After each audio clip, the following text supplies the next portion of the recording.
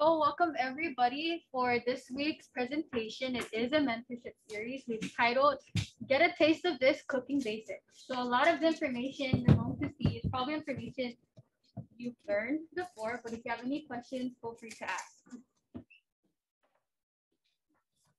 So just a short introduction. My name is Kristine, Deleon, Guerrero. And I'm Stella on. And we are student navigators from Project PROA. Just a little disclaimer, the information presented is based on research we have done ourselves. So we do encourage all of you to do some research yourself and just participate in today's presentation. For our table of contents, first we're going to dive into why is it important to know how to cook, some basic things to know in the kitchen, some cooking equipment you may need as a beginner. We will also discuss some safety practices, some pathways to consider if you're interested in the culinary field. And then we'll have our guest speaker talk about a great opportunity here in the CNMI if you're interested in the culinary field, and then we will have our activity. So let's dive into why is it important to know how to cook. So for our very first point, cooking at home saves money. You know, as college students or, anyone who's on a strict budget, we find ways to efficiently save our money. The thing about this is that as college students or people who are, just busy in general, we tend to lean forward into things that can be convenient for our schedule, where we can just grab something and go, which is why we go to like fast food restaurants or any restaurant in general, right? The thing about this is that we need to consider we're not only spending money on food, we're spending money on gas, which we know now is expensive nowadays. And yeah, we're just also taking time out of our day to kind of just drive to these places, right? Or even if you do something like It's Easy, we are spending extra money to just get that delivered to where we're at. Our second point is health is wealth. So obviously when we know how to cook, we are in control of what goes in our body. When we know we need to cut down on some salt or sugar or oil, we can have better control when we know how to cook our own meals. And we are also able to incorporate healthy food into our diet. Third is that learning how to cook does boost our self-esteem. And I don't know any person who's told someone they know how to cook and they just look down on you, right? It's something that it's a skill that people really look high upon because it brings people together. And not everyone is a good cook, but you could possibly be with practice. And lastly, you are what you eat. So I want you guys to think for a moment, right? What are the main causes of death in the CNMI? Without looking at the data, of course. Diabetes, right? What else? Dialysis, okay? Yes, heart issues, right? So things like non-communicable diseases that we have brought on to ourselves because of our poor choices and diet and our lack of physical activity. We can refrain from these things, but it's kind of hard because we were instilled into that culture where we can't leave the table until we're done eating, or whatever's put on the table, we have to eat it, right?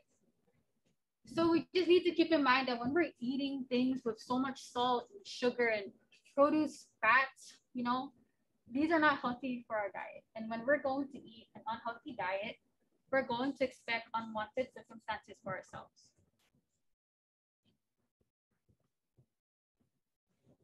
Okay, so now some basics in the kitchen.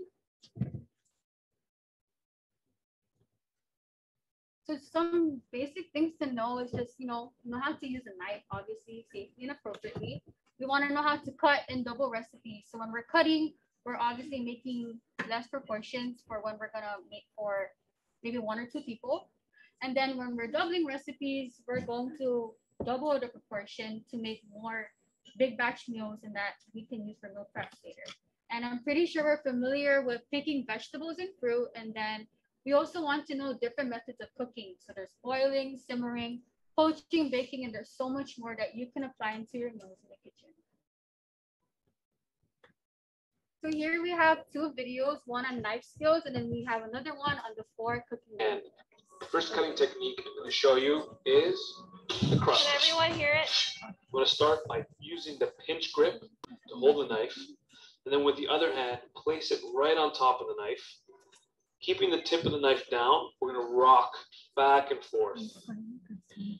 using your other hand more as of a guide. You don't want to apply any weight and cross over your ingredients like I'm doing here with the parsley.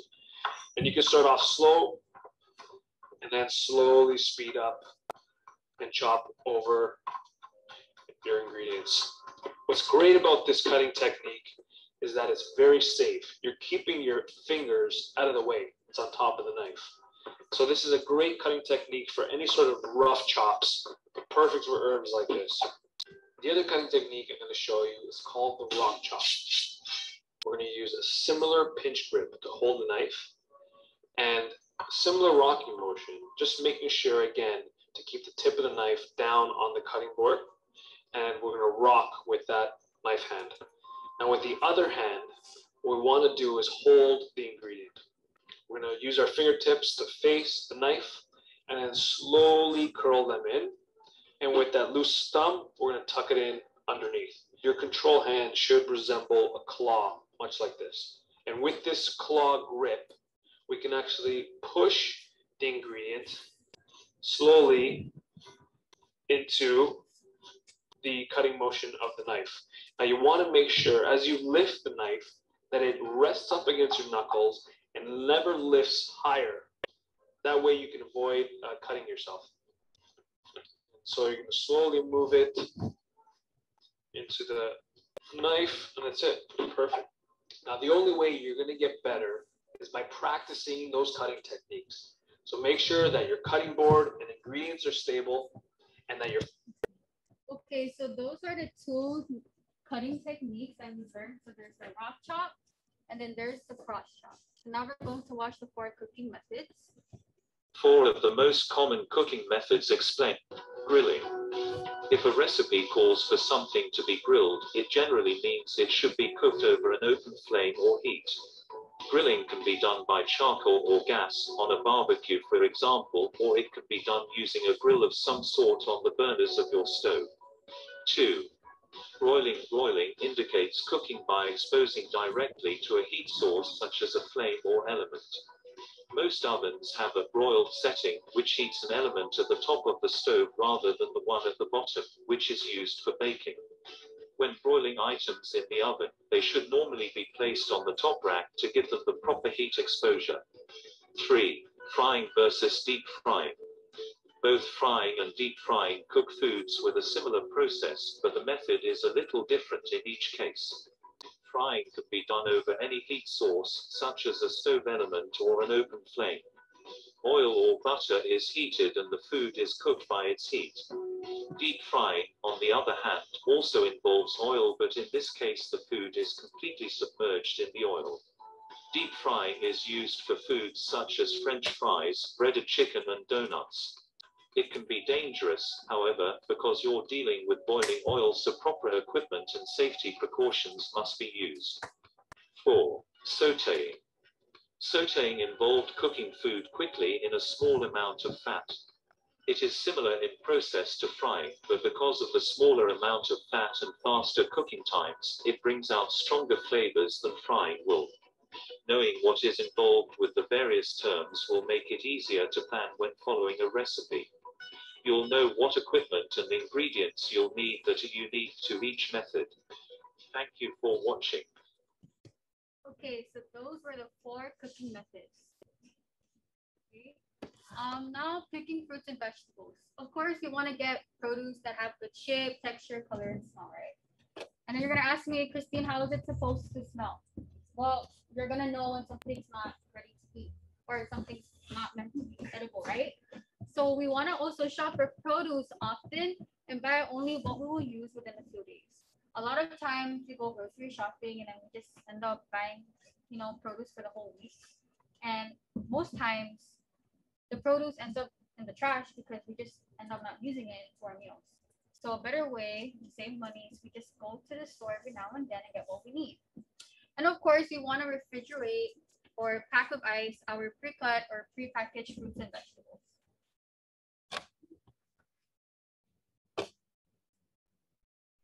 So for some cooking equipment, of course, we want to have a cutting board with a chef's knife, which is kind of like an all-purpose knife. And then we also need some mixing bowls, measuring cups and spoons, some wooden spoons, and some pots and pans. So now we'll be moving on to different safety practices you can do in the kitchen.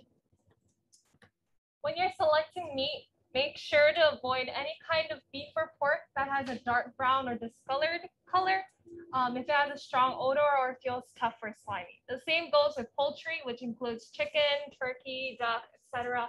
If it has a faded color, a strong odor, or a tough or slimy texture, avoid it. And of course, if the packaging is damaged or leaking or torn, it's likely to have been exposed to bacteria in the air, so avoid those too. Some cooking and preparation safety: always keep your fresh meat and meat juice away from other foods, especially if it's already cooked. Don't put them on the same platter or plate or board because they can cause contamination. Here are some proper ways to store your meat. Raw meat generally lasts safely for about 3 days in the refrigerator. So if you're planning to keep it longer than that, freeze it. To properly freeze it, put it in an airtight packaging, and then it can be stored for about several months. Safe freezing and refrigerator time also depends on your storage temperature. So your freezer should stay as close to 0 degrees Fahrenheit, or if you're a Celsius person, negative 17.8 degrees Celsius. And your refrigerator should stay at about 34 degrees Fahrenheit, which is just above freezing, so that you can prolong the shelf life of your food. When properly stored, steak can be stored in your freezer for up to 6 to 12 months, chicken up to 9 months, pork 4 to 6 months, lean fish 6 to 8 months, and fatty fish 2 to 3 months. Okay, let's say, for example, you forgot to thaw something for dinner. So you just grab a meat or chicken packaging from your freezer and you just thaw it in hot water to make it quick. Or what if you did remember to thaw something, but you left it on the counter and then you went to work the whole day? Both of these situations would be very, very unsafe, and they can cause foodborne illnesses if you eat it like that. The perishable foods should never be left on the counter or in hot water when you're thawing it. Or it should not be left in room temperature for more than 2 hours. A proper way to thaw food would be in the refrigerator, in a bowl of cold water, or in the microwave. And this is because once it reaches 40 to 140 degrees Fahrenheit, it can be considered to be in the danger zone. So the bacteria that was there before it froze, it can start to melt, and then it will start multiplying. So always thaw it properly. So when you're cooking meat, we have different kinds of meat. Your poultry should never be eaten rare. So always cook it thoroughly, so that because it can cause salmonella or other diseases, that's for safety. Ground meats, including beef or pork or any kind of ground meat, they must also be cooked thoroughly at a high temperature, preferably 160 degrees Fahrenheit.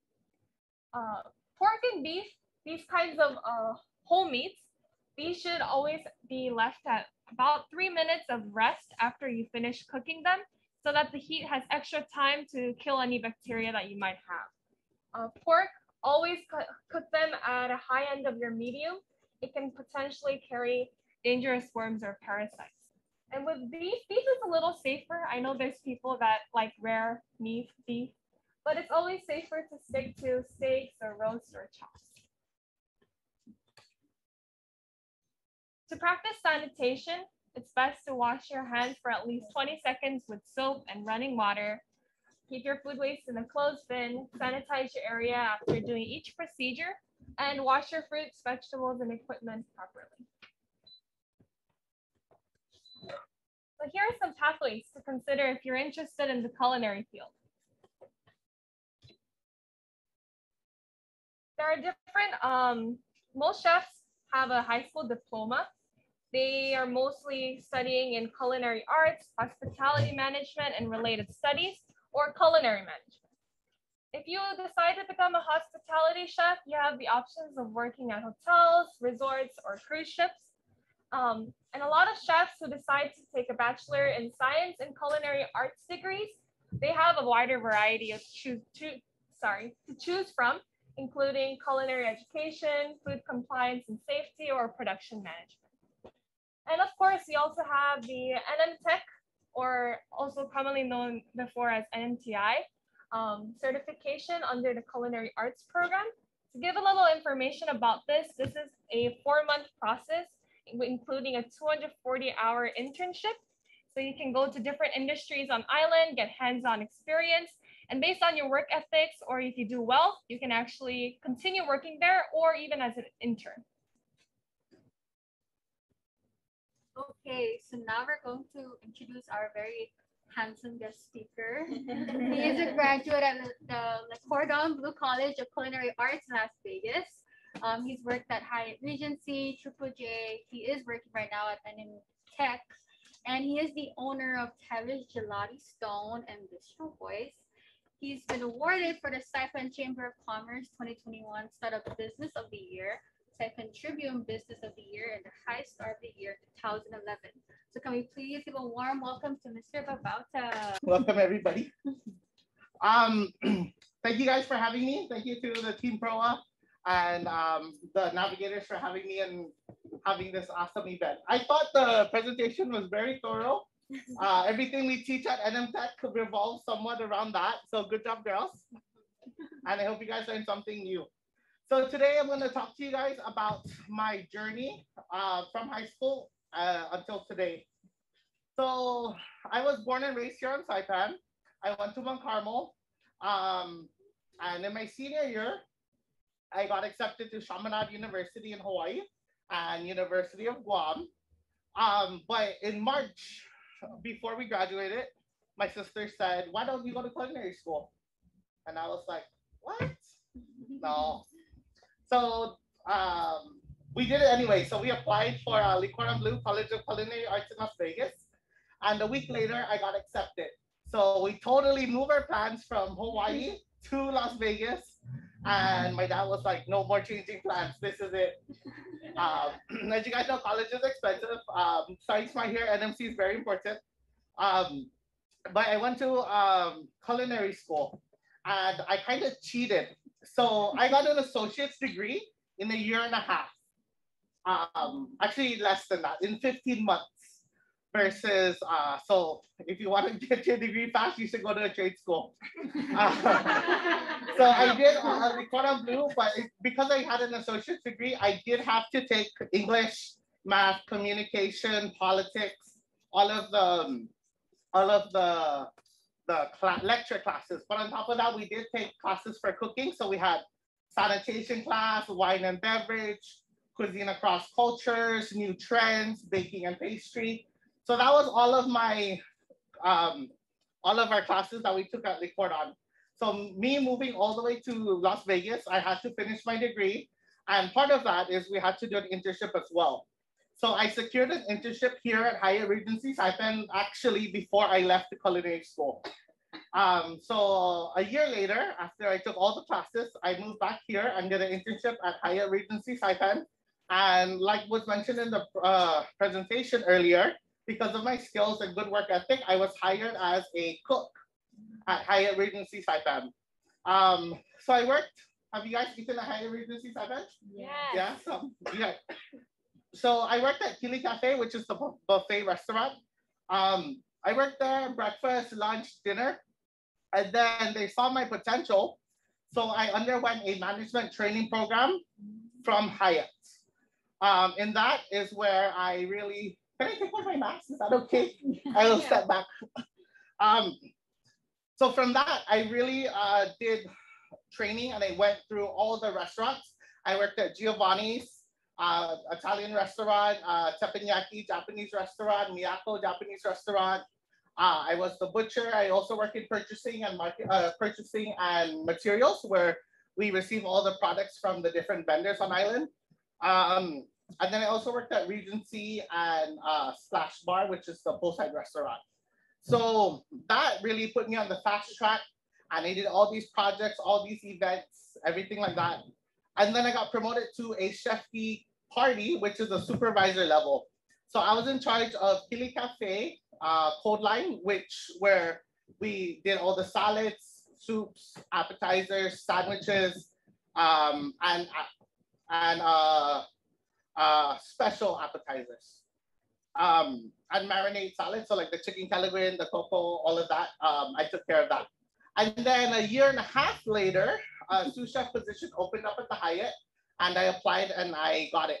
So then my role transitioned from Kidney Cafe. Now I had to handle 4 smaller departments.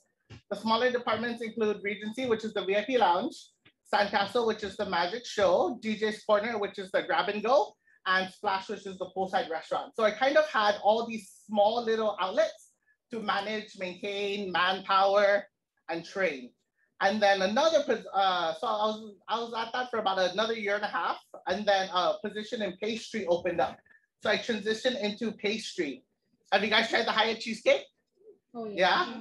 Yeah, that was me. That was, I took care of that for a little bit. That's like Hyatt's signature, right? So I moved into pastry, and that actually helped me at my overall goal was to become an executive chef.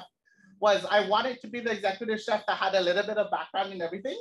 That's why I chose to step out of my comfort zone and move into pastry. And when I moved into pastry, I gained like 60 pounds. No joke. So if you want to lose weight, don't work at any pastry. Yeah, so I moved into pastry, and we really did a lot. We hustled for all the restaurants. I created some new desserts. Some of them are still serving now at the Hyatt. And 2 years later, I got an offer from J to become the executive chef of Bubblegum Shrimp. So I was debating if I was gonna do it or not, and that was my end goal, so I jumped. I moved into J as the executive chef at Bubblegum Shrimp at the age of 25. That's very young. I was kind of in shock. Thank you. By the culinary standards, that is very young to become an executive chef. But I did it on Saipan. There wasn't really a lot of competition, but also I believed in myself to do that. The reason why I wanted to move to the Bubblegum is I wanted to see if I was good as I thought I was, if I managed the kitchen well, if I could handle the food costs, if I could handle the labor costs, if I could hire trained people and run the operation by myself under me. I would accept any fault that came to me, anything that, any doubts, any, not necessarily regrets, but any trouble, I would be responsible for, and I was ready for that position. So I worked at Bubblegum for about 2 years, and then I moved into Great Harvest and Surf Club. So I handled those two to give them a little bit more help, to refine everything.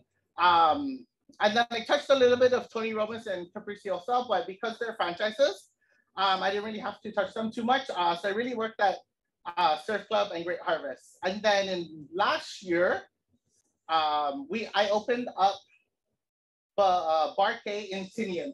So that is a J restaurant. And I imagine planning for opening a restaurant in a different island. That's crazy. So we had to like ship all the materials, ship all the food, go there, do the layout, hire people, train people, and doing it all kind of remotely. So I took trips to Tinian left and right, maybe a couple times a week, but we still had our duties here on Saipan. And unfortunately, due to the pandemic, last year, May 2021, last year, March, I was let go from J. I was laid off.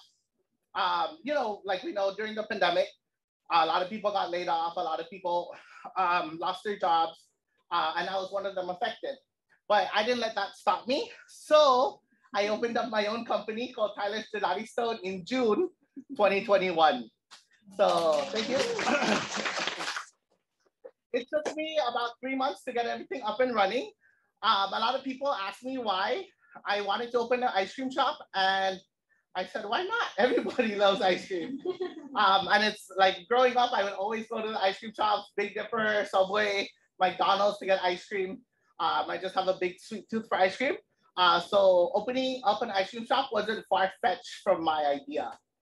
And in 2021, using Tyler's Gelati Stone, we made a lot of money. We made a lot of, we met a lot of people, and I wanted to use this platform for something that was meaningful for me. So the first thing we did was, I have a son and he is autistic. So the first thing we did was donate to the Autism Society of the CNMI. And then, so what we did was we sold every gelato, and every gelato we gave, for 1 month, we gave $1 to the Autism Society of the CNMI. And we fundraised $1,500 for the Autism Society of CNMI. And then what I also wanted to do was support my other friends that were also opening businesses. So we started this thing called Small Business Sunday. And because I had a location and a park kind of to my advantage, we used it as a way for small businesses to come down to pop up for about 3 hours. Everybody could kind of meet each other, and then I would use my platform to invite more people to support my friends opening small businesses as well. So it really, they came to me and I pushed them to the side for my friends to get businesses. And it really worked out. There is a small business community going on. There's been pop-ups here at Mango 6, and I think one more at like the Kaiman Community Center a couple months ago. But yeah, that thing has really been going, and support local, support small businesses. And then next month, we are in the final stages of opening our new restaurant called Bistro Boys. It's gonna be down the street here at the former Mi Cafe. So next month, be ready for some new food. This one, I partnered with my old chef partners. There's a total of 4 of us. That's why we're called Bistro Boys, because there's 4 boys. I used to work with them at Hyatt and at Triple J. And now I'm just starting my new adventure as opening businesses and helping people. And it really helped a lot of people over the span. But this whole thing sums up because of NMTI. In 2015, I was approached to help recreate the NMTI program for culinary arts. And that is, I would say, one of my passions, because I really want to use what I learned from Le Cordon Bleu as a local boy to give back to the community, to teach the people the proper way to cook, the proper way to clean, the proper way for sanitation. And going to culinary school is great if people have the opportunity and the financial things to do it. But also going to NMTI is even greater, because it is made up of 3 different chefs coming from different culinary schools, all local, coming back to create this program in which we think is the best to work for the CNMI. So NMTech has, so we all teach different classes and we alternate, but we know what the trends are here. We know the lifestyle, we know the culture, we know what works. So we edit the program to specifically fit the CNMI culture and what could be advanced, and help the people of the CNMI learn and grow, and for the culinary industry. Yeah, so that just kind of sums up everything I've been doing for the past 10 years or so. I look forward to doing a lot more in the future. I'm still at NMTech and I really want to grow that. I did get a lot of job offers left and right from different companies, but it really means that you want to know what you want to do and execute it properly. Because if you don't have that passion and you kind of just do like half-ass, it's not really going to get you anywhere. So stick to your gut. You got to know what you want to do, in your future. Is it going to help you today for your goals for tomorrow? So that's something to think about, because all of you guys are young now. I didn't always know what I wanted to do, but as I grew and learned and had some experiences, I knew which way I wanted to do and which way I didn't want to do. So yeah, now I guess that's about it, and I can open up for any questions. Out of all your achievements, which one is your number? I think opening up Tyler's Gelati Stone. Yeah. Yeah, I'll tell you. So Tyler is the name of my son, and gelato is the product, which means Italian ice cream. And then Ladi Stone from our local. So combined, it would be Gelati Stone for gelato and Ladi Stone. That is the history behind the name. Yeah. Yes.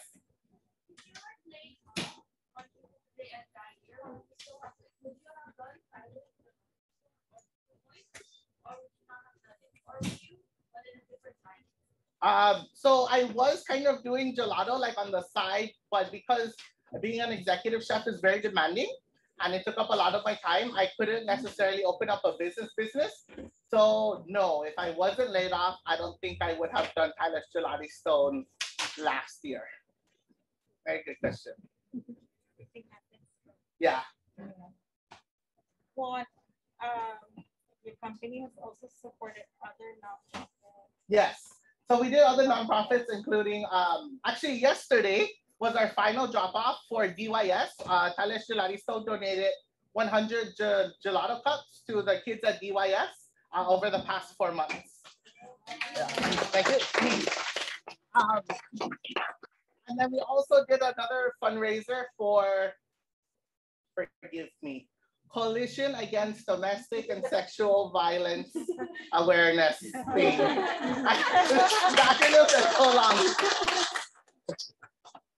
But yeah, so like we said, using the platform to really do what you want to do and give back to the community and something that's meaningful to you is good. So if you guys start your own business, you guys get your own platform. It doesn't even need to be a business. If you guys are verified on TikTok or Twitter or something, I don't know, but go for it. Use your platform for something good and meaningful for you guys. Guys, any other questions? Yes. I know, like you mentioned about startups, like how you were helping your friends start their small businesses. Yeah. Like from your personal experience, like how financially successful are like these small startups, like, especially in this unit? So right now, because we're kind of in the pandemic still, it was very hard for people to start up the business. Very hard for myself to start up the business, which is why I wanted to help everybody grow. For the financial part, I recommend people start their business on Instagram shops or TikToks because opening a shop becomes really pricey.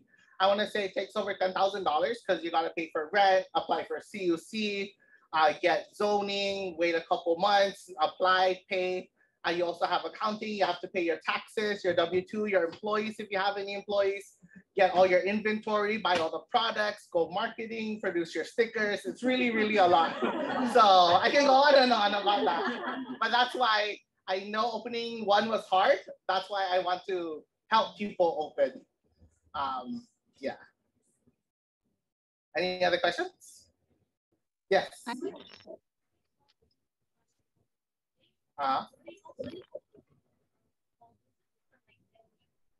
So because my location is inside Sugar King Park, I'm one of the concessions out of the 8. And because we're all food products, I tried not to get any restaurants. We did do desserts because it won't necessarily compete with my neighbors. So it was everything else except food. So desserts were okay. We did cookies. There was some arts and crafts.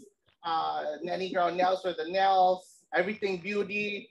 Stationaries, balloons, a bunch of different businesses. Yeah. Yes. Do you have like any single like cookie class?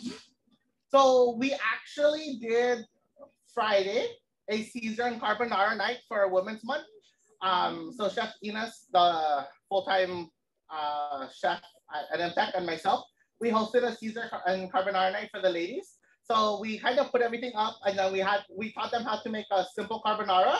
They made it themselves, or we demoed and they made it themselves at the 8. And then we did a carbonara where we also taught them how to cook the noodles, cook the sauce, taught them some tips and tricks. And then they did it. So we are kind of looking at that for the summer, for kind of like a mini course, maybe about a 4-week, and then we'll do different courses, like, sushi one day, carbonara one day, a Mexican food the other day, or yeah, stuff like that. So it's in the works, and Caesar carbonara was kind of our test run to see the reactions and maybe the logistics of it. Yes.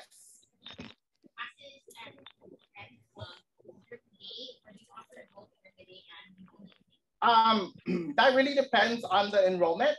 We can offer classes in the morning and the night, but because this specific class, everybody was available for an afternoon class, we did all afternoon classes. Yeah, so in August, we're actually expanding our program.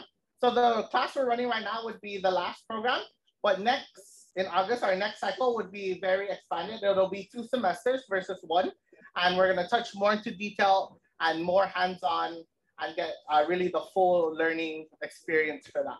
And we are also just initially very, very infancy stage starting baking and pastry for NMTech. Yeah, so we spoke to Herman's Bakery, and then we're kind of looking at materials and how we can run the classes.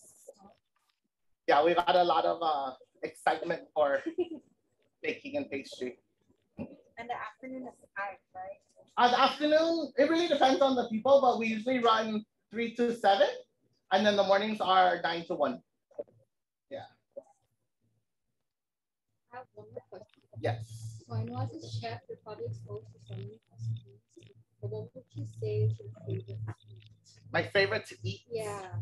My favorite to eat. That's a hard question. It seems easy, but it's really hard. My favorite to eat. Actually, I know. Chef Ines, my counterpart, he makes a really, really good tuna melt sandwich. So he does the tuna. I don't know what the hell he puts in it, but it's good. And we have a toasted sourdough bread. And then he has like melted Swiss cheese and lettuce. And I don't know, he concocts some type of mayo, but that's good. So my favorite is whenever Chef Ines is cooking. Yeah. Okay. Any more questions? Yes.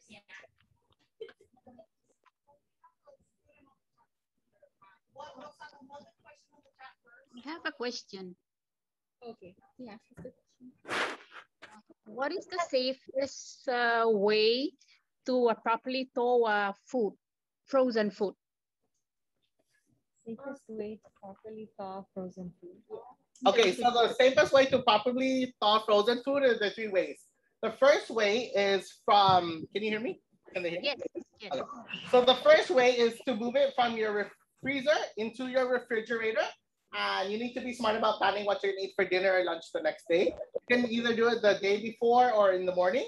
The second way is to run it under cold running water. Like we said in the presentation, no hot water. And the last one is in the microwave, but only if you're gonna cook it right away.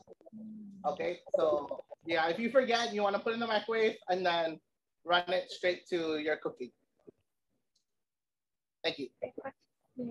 Any other questions? A question in the chat.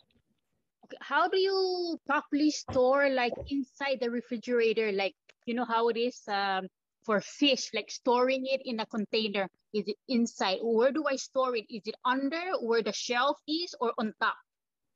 Okay, so her question was, how do we properly store stuff in a refrigerator?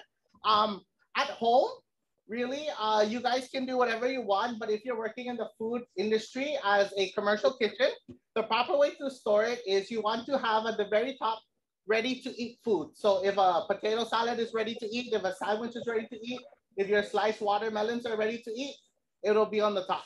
The second one would be any dairy products or vegetables that are raw. After that would be any seafood products, and then beef and pork, and then at the very bottom, chicken. As you saw, you don't want to eat chicken raw. So what happens is if the fish juice falls onto the pork, it will cook off because fish cooks at 135 degrees Celsius or Fahrenheit, and the pork will cook at 145 degrees. So whatever bacteria was in the fish, it will cook off in the pork. And whatever's in the pork will cook off in the chicken because it cooks to 165 degrees. So that's the proper way to store it. If you had it reversed, you would have, if the chicken juice spilled on top of the fish, you would have to cook the fish to 165 degrees. But at that point, it would be very dry, very small. It'll stick to the pan and not be a good product. So in order to prevent that, you want to rotate it. So ready to eat foods, dairy, vegetables, and fruits, and then seafood, fish, beef and pork, and then chicken all the way to the bottom. Okay, does that answer the question? Yes, thank you. Yes, all of this will be taught at NMTech. Then I'm nodding my head like I know what you're talking about. But I can explain more if you guys like. I just like to eat the food. Yeah. Yes. So I can tell you the classes now because we have now come up with the final class for our expanded program. So our semester classes are $3,975, but that would include a full chef uniform, a knife kit, and then all the food that you will be using for the class and stuff like that. But we do accept scholarship from CNMI and ChST, so that will help. So that concludes the end of our presentation.